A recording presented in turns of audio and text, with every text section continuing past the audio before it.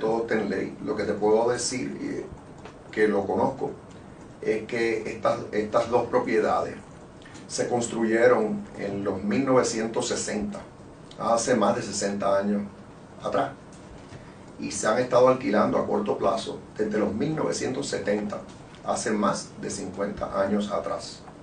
Ahí en esas propiedades no ha habido construcción, expansión, ampliación, construcción en años recientes, así que todo está conforme a la ley y al derecho. ¿Y en torno a los permisos? No se necesita. No, las propiedades están debidamente registradas con la compañía de turismo para propósitos del pago del room tax, del impuesto por habitación. Airbnb, que es la entidad que se utiliza para mercadear estas propiedades, tiene un acuerdo con la compañía de turismo bajo el cual